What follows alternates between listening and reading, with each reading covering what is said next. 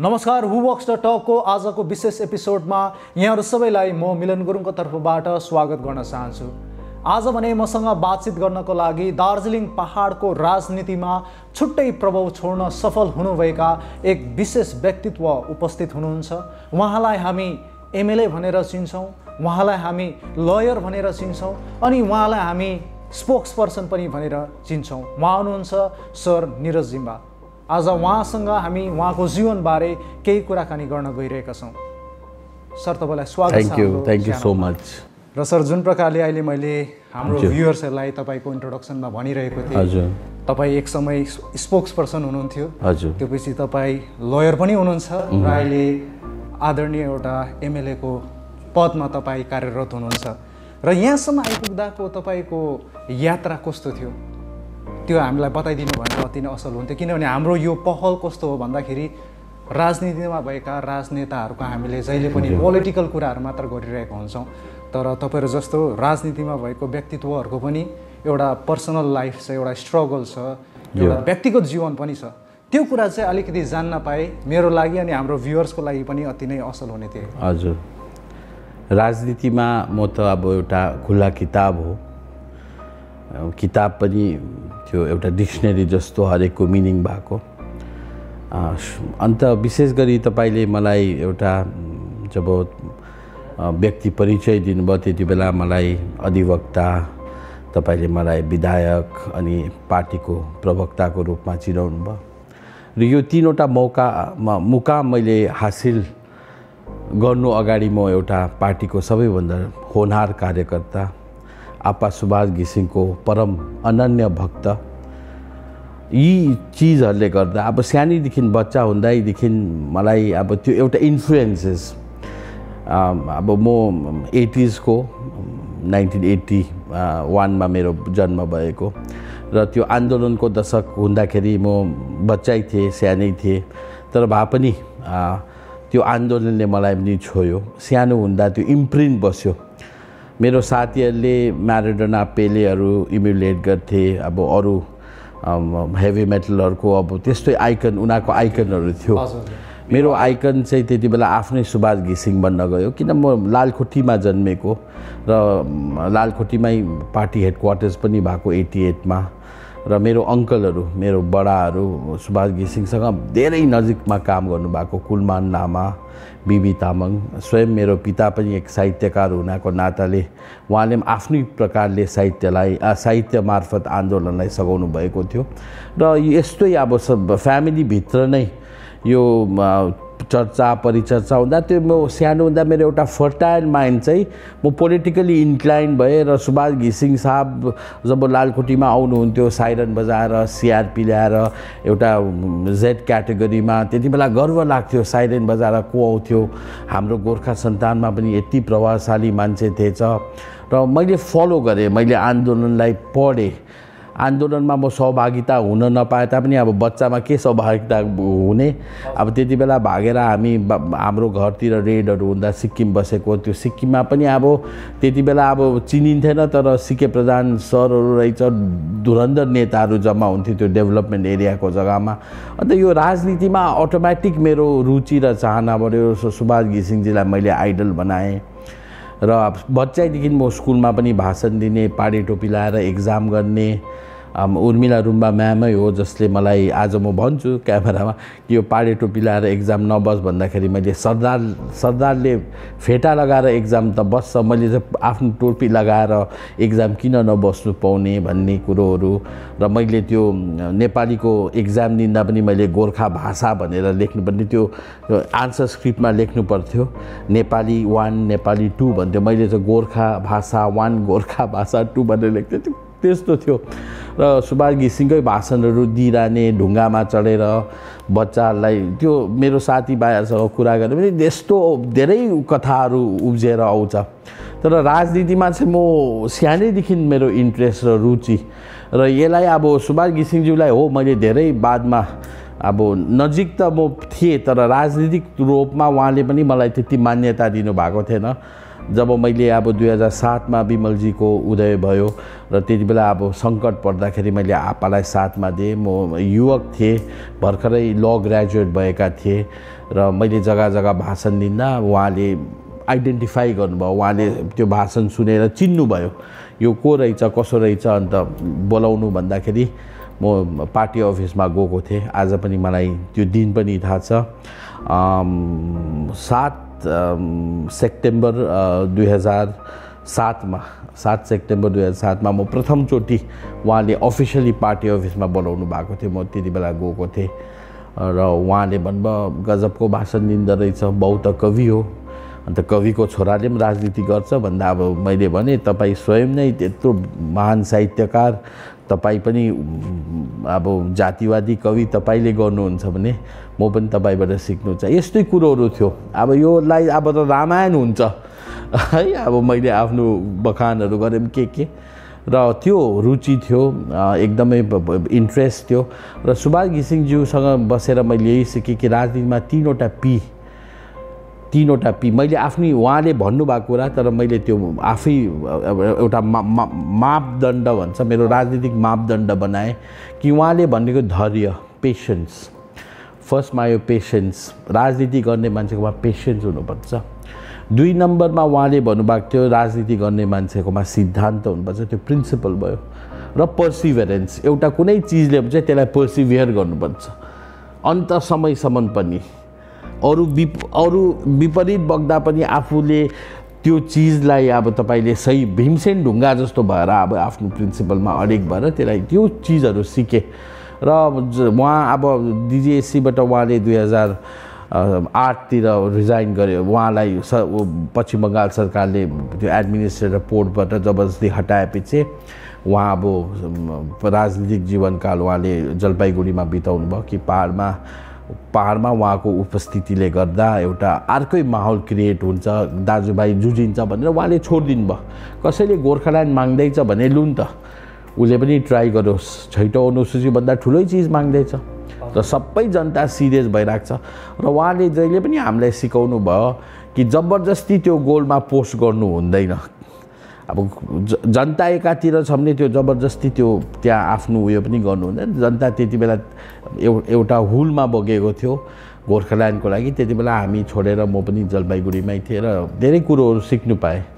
भनेपछि तपाईँले सानैदेखि राजनीतिमा रुचि राखेर अगाडि एकदमै मैले सुभाष घिसिङ नसोचेको कुनै एक दिन छैन र सुभाष घिसिङलाई नै म गोर्खाल्यान्ड भन्छु। किनभने एउटा किताबमा त्यति बेलाको 86 सालमा जब आन्दोलन हुँदा त्यति बेला डिएम हुनुहुन्थ्यो डिपी पात्र, उहाँले एउटा socio economic political changes of north Bengal भन्ने एउटा किताबमा उल्लेख एउटा च्याप्टर लेख्नु भन्छ, घिसिङ ल्यान्ड इज गोर्खाल्यान्ड भनेर। त्यो सिनोनिमस हो र सुभाषवादको कुरा गर्नु, सुभाष घिसिङको कुरा गर्नु नै मलाई चाहिँ गोर्खाल्यान्डको कुरा गर्नु जस्तो लाग्छ र सानैदेखि मैले त्यही मापदण्ड अपनाएँ। तपाईँले अति नै मिठो ढङ्गमा आफ्नो यात्रा बताइदिइराख्नु भएको छ र तपाईँले जुन प्रकारले सुभाष घिसिङजीलाई आदर्श मान्नुभएको कुराहरू हरेक तपाईँले आफ्नो वक्तव्यहरूमा दिइराख्नु भएको छ। र अहिले मैले हेर्दै गर्दाखेरि तपाईँको दाहिने हातमा सुभाष घिसिङजीको ट्याटु पनि देखिरहेको छु। सायद तपाईँले उहाँलाई आफ्नो हृदयमा सँगसँगै हातमा पनि यो स्मरणको रूपमा राख्नु भएको छ। उहाँको आदर्शहरूलाई तपाईँले लिएर अघि बढिराख्नु भएको छ। र सर, म अब अलिकति पछाडितिर जान चाहन्छु। तपाईँले भनिराख्नु भएको थियो तपाईँको राजनीतिप्रतिको रुचि सानैदेखि रहेको, अनि स्कुलहरूमा पनि तपाईँले भाषणहरू दिइराख्ने, अनि यो कुराहरू हुँदै गर्दाखेरि सायद यो कुराले गर्दाखेरि तपाईँ एउटा लको स्टुडेन्ट पनि हुनुभएको। यो लयर तपाईँ जो हुनुभयो, जुन चाहिँ पेसा तपाईँले लिनुभएको थियो, त्यो रुचि चाहिँ कसरी तपाईँ? हेर्नुहोस्, यसमा चाहिँ मेरो बाबा कविवर टेकदो जिम्बा आशा एउटा उहाँको ठुलो भूमिका छ र मेरो एडुकेसन र मेरो आज यो यत्रो ठुलो डिग्रीहरू हासिल गर्नु सकेँ मैले। मास्टर डिग्री लमा, पोलिटिकल साइन्समा, पब्लिक एडमिनिस्ट्रेसनमा। एडुकेसनमा चाहिँ मेरो एउटा रुचि त्यति थिएन, फर्मल एडुकेसनमा, कलेज एडुकेसनमा। म सम्झिन्थेँ कि मलाई आउटर नलेज, बाहिरको ज्ञानहरू छ भने त्यो द्याट इज सफिसियन्ट भनेर मलाई लाग्थ्यो।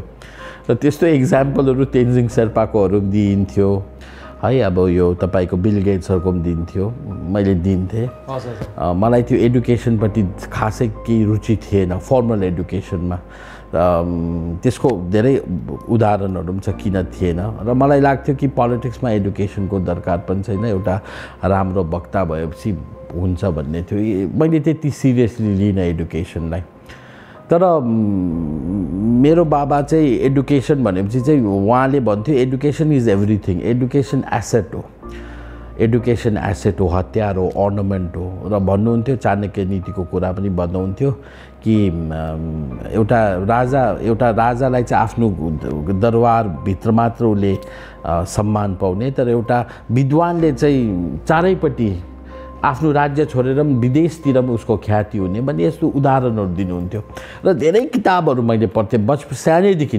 स्कुलको किताब छोडेर स्कुलमा त मेरो क्लासवर्क कपी पनि थिएन होमवर्क कपी पनि थिएन कारण अब प्रिन्सिपल साहबले मलाई एकदमै छोरा जस्तै माया गर्ने म पनि एकदम फ्यामिली जस्तै थिए वेस्ट पोइन्टमा पढेको र फ्यामिली जस्तो थिए and I had taken everything for granted कि स्कुलमा मलाई केही पनि हुँदैन प्रिन्सिपलले एकदमै राम्रो छ भनेर तर मैले रियलाइज गरेँ कि आफ्टर क्लास 12 मैले के रियलाइज गरेँ के त गर्नुपर्छ एडुकेसन मेरो बाबाले इन्सिस्ट गर्नुभयो कि मैले सम्झिन्थेँ म केही पनि गर्छु म इङ्ग्लिसमा धेरै इन्ट्रेस्टेड थिएँ गोर्खा भाषामा पनि म एकदमै इन्ट्रेस्टेड म राम्रो मार्क्स पनि आएको हो साइन्सपट्टि म एकदमै विक मैले हुनु त मेरो फ्यामिलीमा सबैभन्दा हाइएस्ट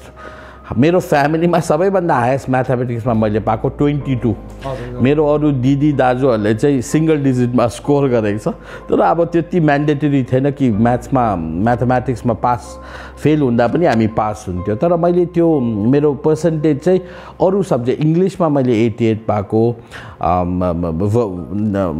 वर्नाकुलर गोर्खा भाषामा मैले 92 पाएको र history civics political science humanities भन्थ्यो त्यसमा मैले राम्रो स्कोर गर्दा चाहिँ साइन्स सब्जेक्ट चाहिँ मैले कम्पन्सेट गरेँ फिजिक्समा त मैले 0 पनि पाएको सेन्टअपमा भए पनि नेक एक्सर्साइज भन्छ अब नेक एक्सर्साइज भन्दा यताउति हेरेर साथीहरूको भएर म क्वालिफाइङ मार्क्स चाहिँ पाएँ अन्त ड्याडीले पनि बाबाले पनि सम्झ्यो कि मेरो छोरा अब राम्रो ओरेटर हो ओरेटरी गर्थे एलिक्युसनहरू गर्थे जहिले पनि फर्स्ट क्लास फर्स्ट हुन्थे र उहाँले एक दिन सोचेको कि लयर हुनुपर्छ कानुन पढ्नुपर्छ कसै गभर्नमेन्ट सर्भेन्ट पनि हुनु परेन अब फ्रिडम छ जहिले प्र्याक्टिस गर्दा म राम्रो वक्ता हो त्यो एप्टिट्युड छ एटिट्युड छ अन्त मलाई पनि उहाँको कुरामा रुचि लाग्यो र मैले 2000 मा नर्थ बेङ्गल युनिभर्सिटीमा सेकेन्ड लिस्टमा मेरो नाम आयो लमा त्योपछि त्यो पढ्दै जाँदा अटोमेटिकली मलाई पढ्नुमा धेरै रुचि लाग्नु थाल्यो किन मैले रुचाएको सब्जेक्टहरू political science history legal history लको subjects आइपिसी CrPC र म त्यतिकै इन्गर्स भएँ यो सब्जेक्टहरूमा त्योपछि मैले मास्टर डिग्री पनि गरेँ फेरि पढ्नु मैले कहिले पनि छोडिनँ किन मैले सिनियरहरू पनि त्यस्तै पाएँ धेरै पढेकोहरू दार्जिलिङमा तरङ्ग कमल पण्डित हुनुहुन्थ्यो उहाँ त अब एलएलएम त्यो पनि लन्डनबाट गर्नुभएको त्योपछि सिलगढीमा आएर प्र्याक्टिस गर्दाखेरि दीपक कुमार नन्दी उहाँ त एमए पनि 4वटा सब्जेक्टमा एलएलएम एमकम अन्त उहाँलाई मैले सोधेँ कसरी किन यति डरलाग्दो डिग्री भन्दा मैले छोडेर मेरो छोरालाई चाहिँ एउटै चिजले मैले इम्प्रेस गर्छु यो धन दौलतले होइन तर मेरो डिग्रीले र मेरो छोराले यति डिग्री देखेर चाहिँ म पनि एटलिस्ट पोस्ट ग्रेजुएट चाहिँ हुनैपर्छ भन्ने हुन्छ भनेर चाहिँ उहाँले पढेको रहेछ र त्यो सब चिज हुँदाखेरि चाहिँ मैले ल पनि पर्स्यु गरेँ र मलाई लाग्यो एकदमै यसले मलाई धेरै नै हेल्प गर्यो किनभने म निर्वासित भएर राजनीतिक आपासँग आएपछि चाहिँ म ल पढेर नै मैले सिलगढी कोर्टमा पनि प्र्याक्टिस गर्नु सकेँ म कहीँ पनि गएर आज म प्र्याक्टिस गर्न सक्छु भनेपछि सर तपाईले आफ्नो बाबुबाट नै प्रेरणा पाएर एकदम एडुकेसनमा चाहिँ लयर पनि हुनुभयो मेरो बाबु आमै हो एडुकेसन क्षेत्रमा मलाई प्रोत्साहन गर्ने इभन राजनीतिमा पनि यत्रो अब एउटै छोरा बाबु आमाको एउटै छोरा प्याम्पर्ड छोरा अन्त भए पनि मलाई कहिले पनि मेरो बाबु आमाले डिस्करेज गरेन मलाई मेरो आफ्नो सपना उहाँले जिउनु दिनुभयो हरेक मोमेन्टमा हरेक समयमा उहाँले मलाई सपोर्ट गर्नुभएको छ र आज म जे पनि छु मेरो बाबु आमाको कारणले गर्दा र अब सर अर्को कुरा के हो भन्दाखेरि पोलिटिक्सलाई लिएर हामीले गुगलतिर हेऱ्यो भने छुट्टै तरिकाले त्यसको परिभाषा पाउँछौँ अनि धेरैजना पोलिटिसियनहरूले आफ्नो आफ्नो तरिकाले पोलिटिक्सलाई बयान गरेको छ, परिभाषित गरेको छ। र तपाईँले पोलिटिक्सलाई कसरी हेर्नुहुन्छ? Politics is the art of the possibilities. धेरै कुरा पोसिबल हुने र हामीले आजै गर्नु जरुरी छ। गोर्खाहरूले हामीले पोलिटिक्स बुझ्नु जरुरी छ, हामीले सही ढङ्गमा पोलिटिक्स गर्नु छ। हुनु त एउटा जेनरल मिसकन्सेप्सन छ, सबै बाबुआमाले भन्छ politics is a dirty game है, politics is a dirty game. अन्त आजै त्यो आक्षेप र आरोप त म माथि आजै छ, कारण संसारमा दुईवटा सबैभन्दा नमन पराएको प्रोफेसन, मोस्ट हेटेड अफ दुईवटा प्रोफेसन चाहिँ एउटा चाहिँ पोलिटिक्स हो र अर्को चाहिँ यो कानुनगिरी हो।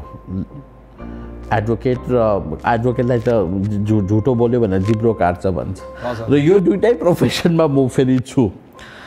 अन्त यति पनि भन्छ कि एकजना लयर कहीँ डुब्यो भने, लयर कहीँ खोलामा डुब्यो भने चाहिँ that is a matter of pollution अरे। र एउटा लयर खोलामा डुब्यो भने that is a matter of pollution, नदी नै पल्युट भयो। र एउटा नेता चाहिँ नदीमा डुबेर गयो भने that is a matter of solution भन्छ, समाधानै भयो भन्छ। तर भए पनि पोलिटिक्स चाहिँ म्याक्सिमम, अब पोलिटिक्सको त अब डेफिनेसन छ, तपाईँले भन्नुभयो गुगलबाटै हेऱ्यो भने तपाईँले there are thousands of definition, political thinker, political scientist, politicians, लिडर्सहरूले आफ्नो आफ्नो वेमा डिफाइन गरेको छ। तर पोलिटिक्स चाहिँ should not be for profit, politics should always be for people. मेरो चाहिँ त्यो अवधारणा छ।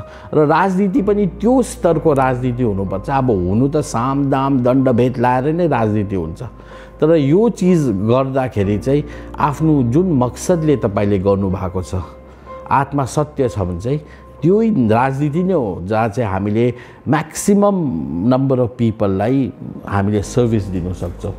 र हाम्रो कतिवटा कुरोहरू, हाम्रो मागहरू, हाम्रो सपनाहरू, दीर्घकालीन सपनाहरू पुरा गर्ने माध्यम पनि केवल पोलिटिक्स मात्र हो। तर त्यो गुणस्तरीय पोलिटिक्स हुनुपर्छ, उच्च स्थानको पोलिटिक्स हुनुपर्छ। मुखमा राम राम र बगलीमा छुरा, मुखले के भन्दैछ र इन्टेन्सन अर्कै छ भने चाहिँ त्यो अलवेज त्यो पोलिटिक्स पहाडमा चाहिँ फेल हुन्छ, किनभने हामीलाई गाइडलाइन्स गर्ने पहाडमा चाहिँ अरूहरू हुनुहुन्छ क्या। हजुर। र जुन प्रकारले तपाईँले भनिराख्नु भएको छ पोलिटिक्स आर्ट अफ पोसिबिलिटी, र अघि केही अघिको कुराहरूमा तपाईँले सुभाष घिसिङजीको आदर्शलाई लिएर अगाडि बढिराख्नु भएको अनि उहाँको नामसँगै गोर्खाल्यान्ड जोडेको भन्ने कुरा एकदम। र अलिकति यो विषयलाई म राजनीतिकरण गर्न चाहेको होइन, र आज विशेष तपाईँको जीवनीलाई हामीले देखाउन चाहेका हौँ। र अब हामी सबैको आकाङ्क्षा, हामी सबैको चाहना गोर्खाल्यान्ड भन्ने कुरा छ अनि पर्मानेन्ट पोलिटिकल सल्युसन पनि हामी सबैले सोचेको कुराहरू गोर्खाल्यान्ड हो, जो तपाईँले पनि भन्नुभएको थियो केही समय अघि। र अहिलेको वास्तविकतामा हेर्दाखेरि, अहिलेको वर्तमान समयमा हेर्दाखेरि यो कुराहरू कतै न कतै अल्झिरहेको छ जस्तो हामीलाई भान हुन्छ। अनि हामीलाई हेरिराख्नु भएको, हामीलाई सुनिराख्नु भएको भ्युअर्सहरूलाई पनि यो भान भइरहेको छ।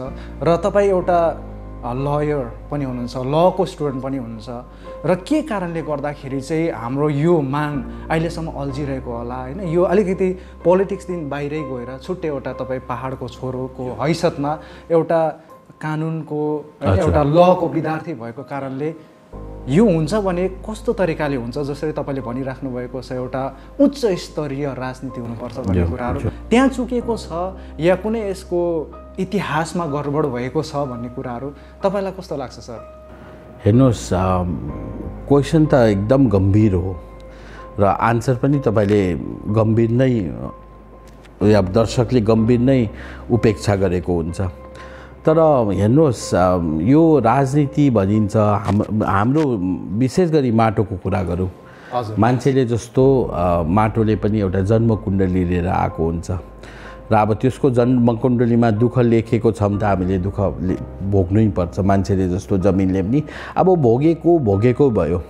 तर हाम्रो अब कसलाई दोष दिने? नेतृत्वलाई पनि दोष दिनु मिलेन, नेतृत्वले पनि कोसिस गरेकै हो।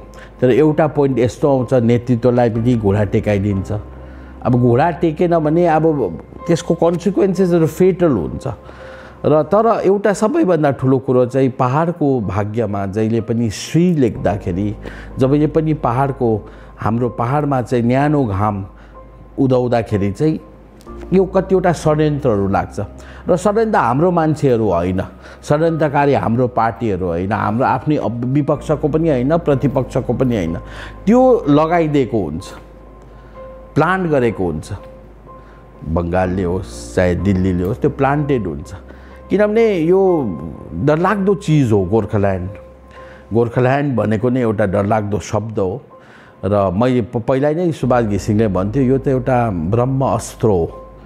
अब ब्रह्म अस्त्र त सुग्रीवले चलाउँदा या सुग्रीवको बाँदरले चलाउँदा हुँदैन भन्थ्यो, त्यो ब्रह्म अस्त्र चलाउने त्यही क्यापासिटी हुनुपर्छ।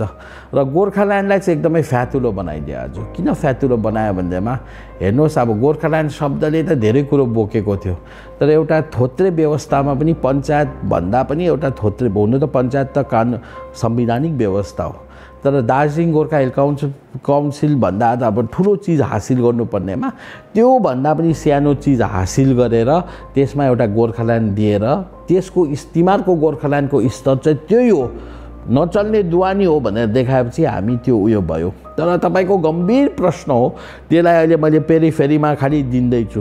अब हुनु त अब हामीलाई त अङ्ग्रेजको पालादेखि नै अब त्यो मृग निलेको जस्तो, अजिङ्गरले मृग निलेको जस्तो, अब कुनै कति 100 वर्ष बाद त्यो सकोलो आउँदैन नि त। जसरी तान्यो त्यो अजिङ्गरकोबाट त्यो त अब पचिसक्यो होला, त्यो पचिसक्यो, अब सक्दैन।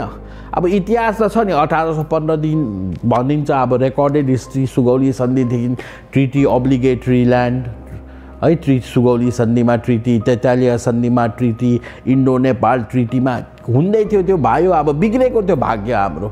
तर 1980 सालमा हरियो झन्डा जन्मेपछि केही कुरा सम्हालिएर लैजाने, इतिहासको भुलहरूलाई अलिकति मिलाएर लैजाने प्रयास हुँदै थियो।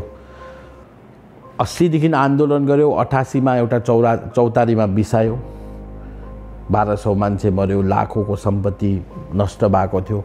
हामीले सकेनौँ आन्दोलन गर्नु। सुभाष घिसिङ थाकेको थिएन, त्यति बेला जनता थाक्यो, त्यति बेला एउटा सिंहले हजारौँ गधालाई लिड गर्दै थियो त्यो आन्दोलनमा। किनभने सिंह थियो सुभाष घिसिङ, उहाँले बुझेको थियो, जनताले बुझेको थिएन। आज त जनताले बुझेको छैन भने 80 को जनताले के बुझेको थियो? जब तपाईँ हाम्रो घरमा टेलिभिजन थिएन, अल इन्डिया रेडियोको ट्रान्जिस्टर गाउँमा 2-3 जना 1-2 जना मान्छेकोमा थियो, इन्फर्मेसनको क्रान्ति भएको थिएन। आज पो तपाईँको जस्तो च्यानलहरू छ, विश्वको कुनै कुनामा इन्फर्मेसनले एउटा ग्लोबल भिलेज बनाइदियो, क्रान्ति भयो नि, इन्फर्मेसन क्रान्ति। त्यति बेला त एउटा पेपर धरि राम्रो थिएन। त्यो समयमा सुभाष घिसिङले कसरी गाउँमा, अब एडुकेसनको खेती भएको थिएन, एडुकेसनको खेती थिएन, हाम्रो मान्छे धेरै कम्ती पढेको थियो है। I am the first generation post graduate in my family होइन, बाउहरू ग्रेजुएट थियो। अब त्यो थियो नि त। तर अहिले त हाम्रो गोर्खा कम्युनिटीमा पनि नभनेको एभ्री इयर 100 जनाभन्दा ज्यादा पिएचडी होल्डर्सहरू निक्लिन्छ। त्यो समयमा सुभाष घिसिङले कसरी कन्भिन्स गर्दै आयो मान्छेलाई? त्यो पछि त्यो एउटा फतेह भयो, सिटिजनसिप आइडेन्टिटी गोर्खा अकर्ड भयो। 88 मा एउटा गोर्खा अकर्ड भयो। 23 अगस्त 88 मा फेरि हामीले एउटा गोर्खा आइडेन्टिटी भनेर एउटा जग बसायौँ। सुभाष घिसिङको हरियो झन्डाको 3वटा तारामा एउटा फतेह भयो। फेरि गएर 2005 मा यति राम्रो चलाइदियो उहाँले गोर्खा पार्वतीय परिषद, 22 करोड फन्डमा पनि कहिले पैसाको लागि बार्गेन गरेन। दिल्लीले कलकत्ताले ज्यादा पैसा बढाउँछु भन्दा उहाँले भन्यो my is not an economic problem, my is a political problem. हामीलाई यसै कारण पोलिटिकल सोल्युसन चाहिन्छ। तैँले पैसा करोड बढाएर हुँदैन, इकोनोमीको त कुरै छैन यहाँ त, हामीलाई त राजनीतिक समाधान। र सुभाष घिसिङले जुन प्रकारले Gorkha hill council, Darjeeling Gorkha hill council चलाउनु भयो, कम्प्लिट पिस भयो। उहाँलाई दिएको जिम्मेवारी केन्द्र र राज्य सरकारले लु यो चलाइ हेर्न त, एक्सपेरिमेन्टल बेसिसमा चलाउनु सक्छस् कि सक्दैन भन्दा उहाँले एफिसिएन्टली चलाइदियो। त्यो इन्टरभलमा कुनै दुःख भएन। केन्द्रको मन्त्री आउनु पनि पर्मिसन लाग्थ्यो, बङ्गालको चिफ मिनिस्टरले पनि इन्टरफेयर गरेन। इन्टरफेयर थियो भित्र, तर जनतामा थिएन। त्यो चलाए बापत 6 सेड्युल जस्तो व्यवस्था, एउटा मुसा पनि नमारी, एउटा कमिलाले पनि नकाटी एक सिर्कुना पनि नगए 6 शेड्युल जस्तो व्यवस्था आज बुझ्दैछ छैटौँ अनुसूची के हो भनेर।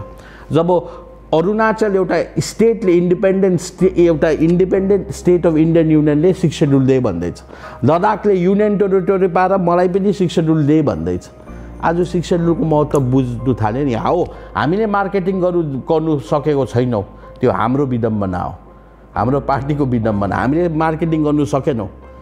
यो मार्केटिङ अरूको हातमा परेको भए उनीहरूले डरलाग्दो गर्नु सक्थ्यो, किनभने अहिले गोर्खाल्यान्ड पिपिएसको कुरा अघि भन्नुभयो भाइले, त्यो छ। र अहिले हामीले 6 शेड्युलको मार्केटिङ गर्नु पनि भएन। हेरौँ न, दिल्ली बोलोस् न, दिल्लीको सन्दुकमा छ नि, त्यो त दिल्लीको कस्टडीमा छ पिपिएस। उसले एक खेप भनेपछि पो अरू कुरा आउँछ त। मेरोमा चाहिँ यति नै छ भनेपछि त हामी बोल्नु पऱ्यो त। अहिले त उसले भनेको छ पर्मानेन्ट पोलिटिकल सल्युसन गर्छु भनेर, फेरि हाम्रोहरूले देखिदे भन्दैछ अहिले। त्यो हाम्रो माग्नेको पनि ठिकै कुरो हो, देखिदे भन्नै पर्यो, किनभने नानी नरुई त आमाले पनि दुध दिँदैन। तर बिजेपीको घोषणा पत्र चाहिँ 5 वर्षको लागि हो, 19 मा गरेको, त्यो 24 सम्म हो। त्यति त हामीले त हेर्नुपर्छ। तर भए पनि अब हाम्रोहरूलाई हतार छ, मलाई पनि हतार छ, किनभने बङ्गालको चुनाव हुँदैछ, यो कुरोहरू छ। र सुभाष घिसिङले फेरि 6 शेड्युल हासिल गर्यो। दार्जिलिङ अकर्ड, त्यो भूमिको अकर्ड हो, भूमिलाई लेजिटिमाइज गरेको। किनभने यो कुरामा गयो भने अझै एकदमै लामो भएर तपाईँको सो जान्छ, किनभने भूमिको पनि डिस्प्युट छ नि त हाम्रो। Lease hold land, no man's land है, सुप्रिम कोर्टमा पनि केस भनेको, सुप्रिम कोर्टले मानेको छ यस this is a political issue भनेर भनेको छ। त्यो कुनै राजनीतिक इन्टरभ्यू हुँदा म बताइदिन्छु। तर तपाईँले जति पनि कुराहरू बताइराख्नु भएको छ यो साँच्चै नै अति नै महत्त्वपूर्ण कुराहरू नै हो भनेर म ठानिरहेको छु। र तपाईँ एउटा यस्तो व्यक्तित्व हुनुहुन्छ जसले कुनै पनि नराम्रो कुराको खुलेर तपाईँले विरोध गर्नुभएको छ र राम्रो काम गरेकोलाई तपाईँले खुलेर प्रशंसा पनि गर्नुभएको छ। र केही समय अघि जिटिए चेयरम्यान अनित सरसँगको वार्तालापमा पनि उहाँले गोर्खाल्यान्डको लागि चाहिँ सायद एउटा नन पोलिटिकल फोरम हुनुपर्छ भन्ने कुराहरू गरिराख्नु भएको थियो। र तपाईँले पनि जे कुराहरू अहिले इतिहासको कुराहरू पनि बताइराख्नु भएको छ, कतै न कतै इतिहासमा पनि गल्ती भएको छ भन्ने जस्तो भान हामीलाई हुन्छ। र अर्को कुरा तपाईँले अघि भन्नुहुँदै थियो, कतै न कता बङ्गालबाट, दिल्लीबाट यहाँनिर केही कुराहरू अमेलको कुराहरू हालिदिएको हुनसक्छ। र हामी कतै न कता दार्जिलिङ पहाडको नेतृत्वहरू र पहाडका हामी सम्पूर्ण गोर्खे हामी सन्तानहरू जति पनि छौँ, हामी सायद एक हुनु पनि नसकेको जस्तो मलाई भान हुन्छ। किन भन्दाखेरि हिजोअस्ति एउटा फेसबुकमा एउटा मिठो उदाहरण आएको थियो, 100 वटा कालो कमिला र 100 वटा रातो कमिला है एउटा बोतलमा हाल्यो, त्यो पछि उनीहरूलाई त्यतिकै छोडिदियो भने केही पनि हुँदैन अरे। तर कसरी हल्लाएर यसरी टेबलमा छोडिदियो भने एका दुस्रालाई मार्न थाल्छ। अनि कालो कमिलाले चाहिँ रातो कमिला मेरो दुश्मन हो भनेर सोच्ने र रातो कमिलाले चाहिँ कालो कमिला चाहिँ दुश्मन हो भनेर सोचिरहेको हुन्छ। तर वास्तवमा त्यो हल्लाउने चाहिँ को हो, रियल इनेमी त त्यो हल्लाउने हो भन्ने कुराहरू। र तपाईँले यो कुराहरूलाई कसरी हेर्नुहुन्छ? यो जुन चाहिँ उदाहरण छ नि हाम्रो पहाडमा कतिको यो लागु हुन्छ? एकदमै बारम्बार म जहिले पनि मेरो भाषणमा मैले एउटा कुरा चाहिँ कहिले पनि भट्याउनु बिर्सिनँ या आफ्नो वक्तव्यमा राख्नु भुलिँदिनँ कि एकता, युनिटी चाहिँ स्ट्रेन्थ हो। युनिटीसँग सबै डराउँछ। हामी हो माइनोरिटी भनिन्छ कम्पेयर टु हामी बङ्गालसँग। बङ्गालीहरू 9 कोटी बङ्गाली भन्छ, हामी अब 1.5 करोड इन्डियन गोर्खा भन्छ। त्यो जहाँ एपिसेन्टर छ त्यहाँ हामी 17-18 लाख हुन सक्छौँ।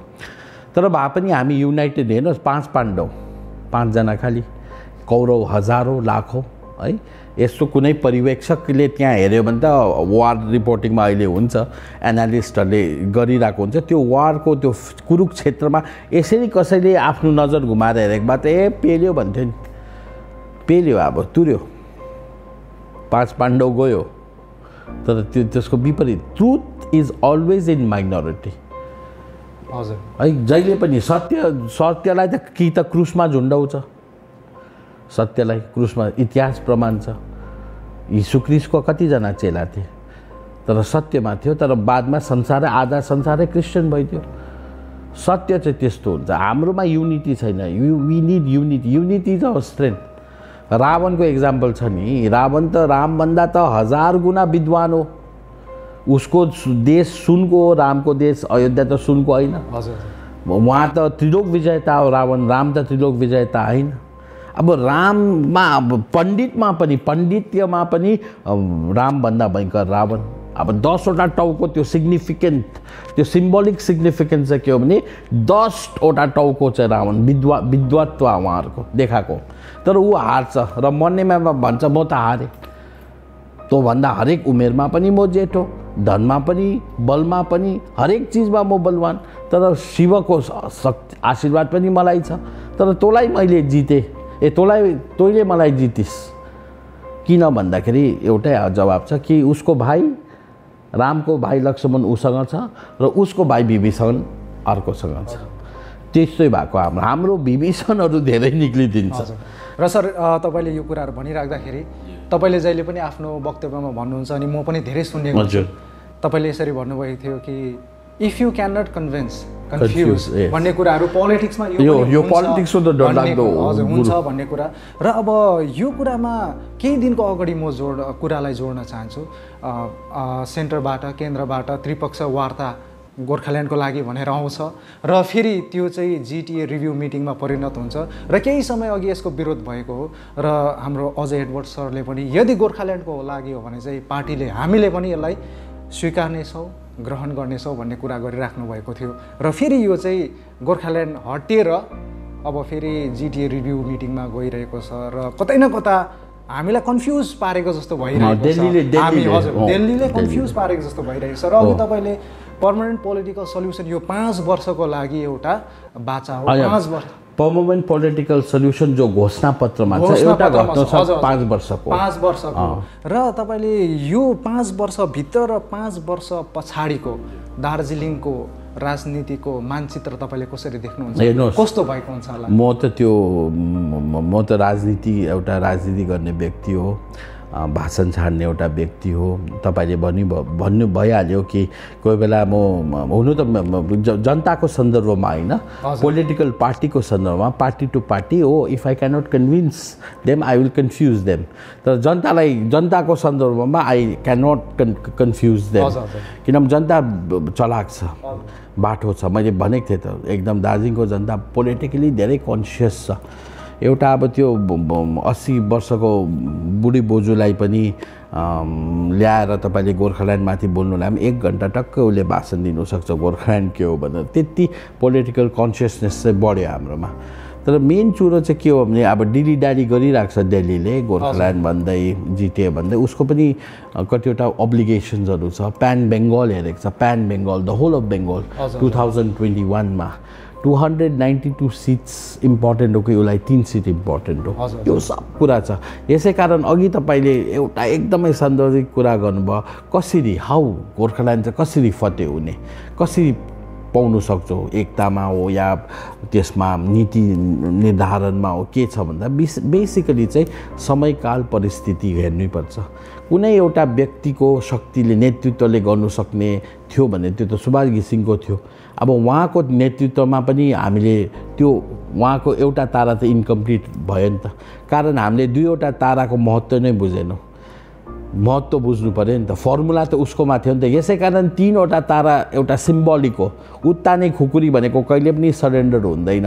आन्दोलन गर्ने प्रवृत्ति बदलेर जान्छ। आन्दोलन 86 मा गर्नै पर्ने थियो। त्यो प्याटर्न होल अफ नर्थ इस्टमा थियो, त्यो प्याटर्न वेस्टर्न इन्डियामा थियो, पन्जाबतिर थियो, नर्थ इस्टमा त्यो प्याटर्न, त्यो समय अनुकूल पनि थियो त्यो आन्दोलन गर्ने। अहिले त इन्डिया, त्यति बेला त राजीव गान्धीको माइनोरिटी गभर्मेन्ट थियो, चारैपट्टि देश विल इन्डिया सर्भाइभ भन्ने कुरा थियो।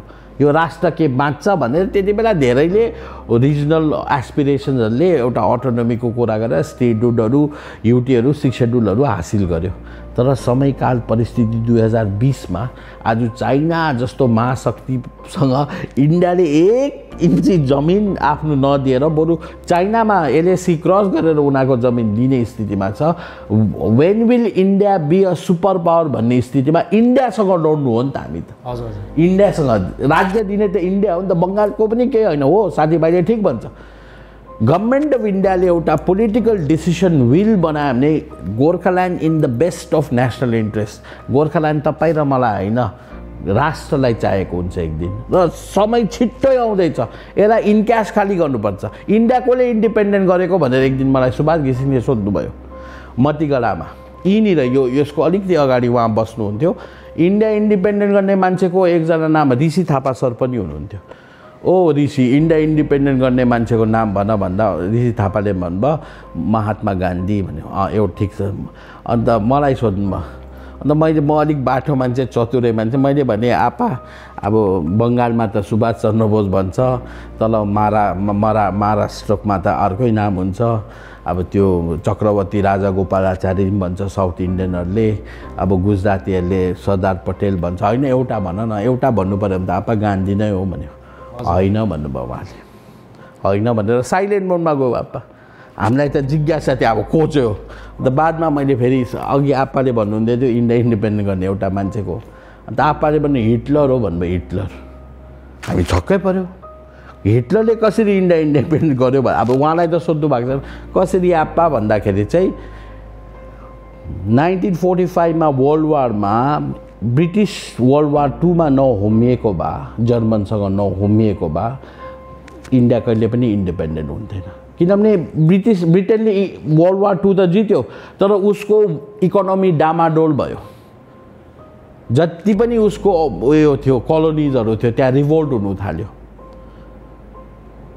त्यही समयकाल 200 वर्ष हाम्रो जनताले याद राख्नुपर्छ मैले यो भनेको होइन कि हामीलाई पनि त्यति पर्खिनुपर्छ तर इन्डिया महात्मा गान्धीको देश सरदार पटेलको देश पण्डित नेहरूको देश पनि अङ्ग्रेजको 200 वर्ष गुलाम 800 वर्ष मुगलको गुलाम मुगल 200 वर्ष अङ्ग्रेजको गुलाम तर इन्डिपेन्डेन्ट हामीले पनि सपना कहिले पनि छोड्नु हुँदैन र गोर्खाल्यान्ड भन्नु हाम्रो साथीभाइले भन्छ गोर्खाल्यान्ड भन्नु हुँदैन अनि दाजुले पनि स्टेटमेन्ट दिनुभएको छ कि गोर्खाल्यान्ड भनेर म चुनाव लड्दिनँ तर म त म्युनिसिपालिटी चुनाव पनि पञ्चायत चुनाव पनि ड्राइभर एसोसिएसनको चुनाव पनि गोर्खाल्यान्डै भनेर लड्नुपर्छ तिमी हामीले गोर्खाल्यान्ड भन्नु छोड्यो भने आज त्यो गोर्खाल्यान्ड मरेर जान्छ हामीले जबसम्म हाम्रो लक्ष्यमा हामी पुग्दैन त्यो मन्त्र जापिरहनुपर्छ र पोलिटिकल पार्टी सर्भाइभ गर्ने मन्त्र पनि त्यही हो सर अब अन्तिममा जाँदा एउटा प्रश्न अनि तपाईको सन्देशप्रति म जान चाहन्छु जुन प्रकारले तपाईले हरेक वक्तव्यमा भनिराख्नु भएको छ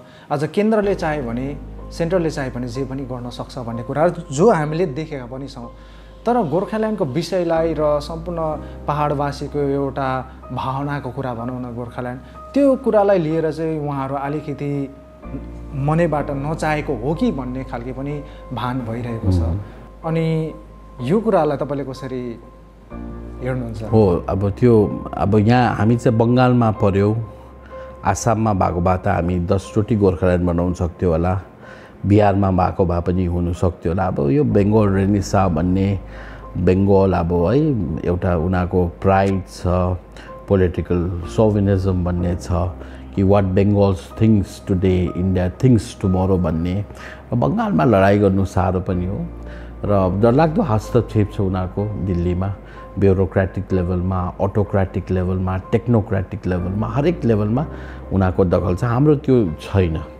र यो सबै चिजहरू बनाउँदैछौँ बुझ्यो हामी पनि बुझ्यो अब हामी छ गोर्खाल्यान्ड नहुने कुरा होइन हुन्छ एकदम 100% हुन्छ with full conviction and courage of conviction I tell you this Gorkhaland हुन्छ तपाईँ हामी गोर्खाले नै यो हाम्रो सपना पुरा गर्नु सक्छौँ र अब यो बिजेपी गभर्मेन्टको चाहिँ के खुबी छ भन्दामा खुबिलिटी भन्छ यो के लाग्यो भन्दा हामीले त काङ्ग्रेस गभर्मेन्ट हेऱ्यो हो यस्तो होइन कि काङ्ग्रेसले पनि न्याय नदिएको छ होइन हामीलाई दार्जिलिङ गोर्खा हिल काउन्सिल दिनु पनि एउटा ठुलो कुरो थियो 22 अगस्तमा गोर्खा हिल काउन्सिल 23 अगस्तमा एउटा ग्याजेट नोटिफिकेसन निकालेर 1 नम्बर नागरिक बनाउनुमा त्यसको राम्रो एडभर्टिजमेन्ट भएको छैन र छैटौँ अनुसूची जस्तो अकर्डमा एउटा क्याबिनेट डिसिसन एउटा ल मिनिस्ट्रीको भेटिङ गरेको बिल युनियन होम मिनिस्ट्रीले इन्ट्रोड्युस गरेको लोकसभामा स्ट्यान्डिङ कमिटीले पनि पास गरेको एउटा बिल जस्तो दिनु एउटा ठुलो पोलिटिकल अचिभमेन्ट हो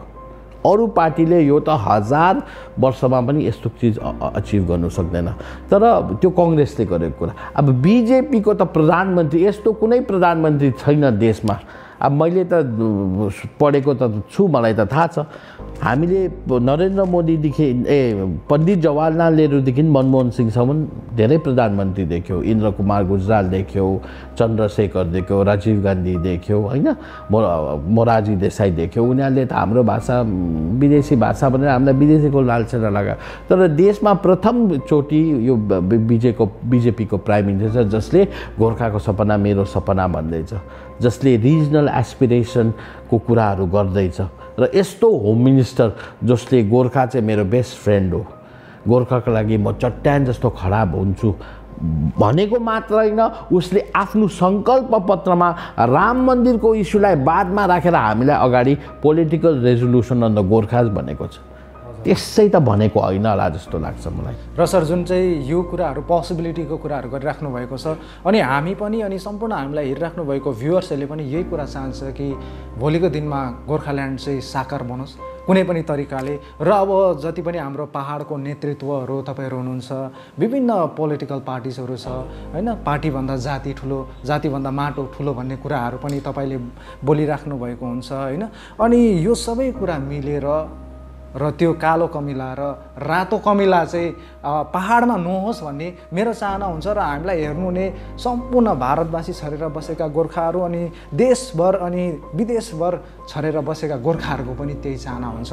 र भोलिको दिनमा यो कालो कमिला रातो कमिला नहोस्, तर यो सपना पनि सपना मात्र पनि नहोस् भन्ने हाम्रो चाहना छ। र अब जाँदा जाँदा सर, तपाईँले आज हामीलाई हेरिराख्नु भएको भ्युअर्सहरूको लागि एउटा प्रवक्ताको हिसाबले नभएर, एउटा लयरको हैसियतले नभएर, एउटा एमएलएको हैसियतले नभएर, एउटा साधारण पहाडको छोरो भएको हैसियतले के सन्देश दिन चाहनुहुन्छ? होइन, सन्देशहरू त मैले धेरै दिएको छु, तर बेसिकली मैले पनि सुशान्त सिंह राजपूतको देहान्तपछि उसको 50 वटा विस लिस्ट थिएछ, र त्यसलाई अनुकरण गरेर मैले पनि 50 वटा आफ्नो विस लिस्ट बनाएको थिएँ। त्यसमा चाहिँ एउटा थियो कि म टेड टक्स भन्छ, त्यो टेड टक्समा आफ्नो एउटा केही अचिभमेन्ट गरेको मान्छे चाहिँ त्यहाँ जान्छ। Technology Ted, technology education and design होला, if I am not wrong, if I am wrong that I can be corrected. त्यो एउटा ठुलो प्लेटफर्म हो, त्यो मेरो एउटा विस लिस्टमा थियो। अर्को विस लिस्टमा चाहिँ टेटसिपमा मैले एउटा अन्तर्वार्ता गर्ने, किनभने जुन प्रकारले टेटसिपले आफूलाई प्रेजेन्ट गरेको छ, अब त्यो हेर्ने दर्शक अर्कै क्वालिटी छ क्या। म एबिएन जस्तो उयसमा पनि बोलेको हो, म एनडीटिभीमा पनि बोलेको हो, म सिएनएन आइबिएनमा पनि बोलेको, म रिपब्लिक टिभीमा पनि बोलेको, धेरै जग्गा मैले नेसनल प्लेटफर्म्स र अब लोकलहरू पनि धेरै बोलेको। कसैलाई म नराम्रो भन्दिनँ, तर मेरो इच्छा, मेरो रहर थियो कि मिलन भाइसँग चाहिँ एउटा अन्तर्वार्ता गर्ने। मैले जेन्युनली आज तपाईँ आयो भनेर भनेको होइन, तर मेरो इच्छा थियो। र तपाईँलाई ल्याउनुमा पनि अब इन्डाइरेक्ट भनौँ, मैले I had use some influences. मेरो साथी छ एकजना, मैले भनेको थिएँ भन्दैन म बोल्नु चाहन्छु भनेर। जेन्युनली आज तपाईँले मलाई खोजेर होइन, मैले तपाईँहरूलाई खोजेर यो साकार गर्दैछु। I have to be honest, I feel myself very proud कि मेरो एउटा 50 वटा विस लिस्टमा एउटा चाहिँ पुरा भयो आज। सो 49 वटा भयो, and I am very thankful तपाईँले दिनुभयो। जुन प्रकारले अब पेजले न्युट्रालिटी मेन्टेन गरेको छ, त्यो तपाईँले सधैँ गर्नुहोस्।